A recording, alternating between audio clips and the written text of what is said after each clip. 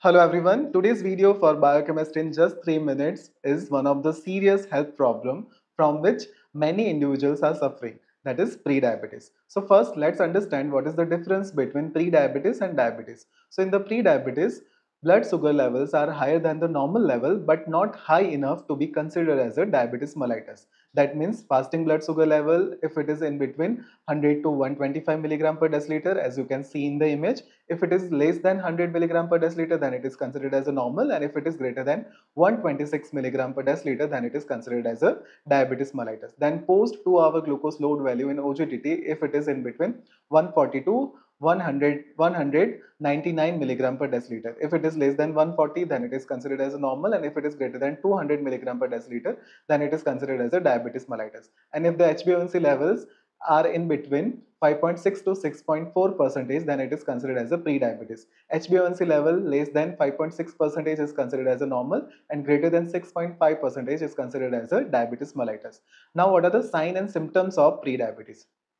So individuals suffering from the pre-diabetes are mostly asymptomatic. That means they don't have a sign and symptoms.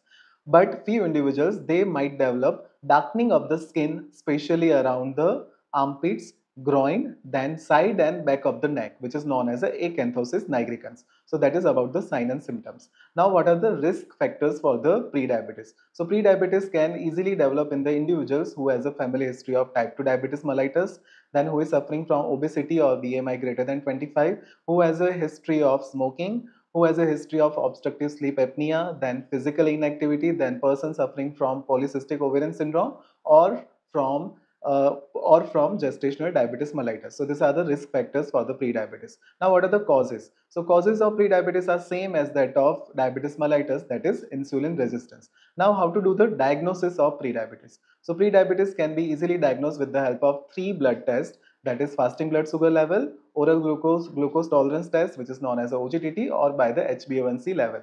The level of all this blood test I have discussed in the earlier part of the video.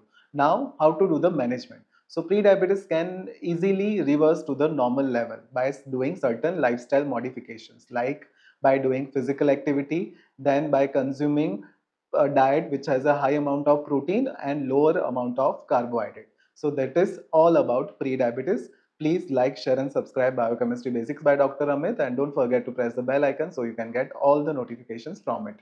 Thank you.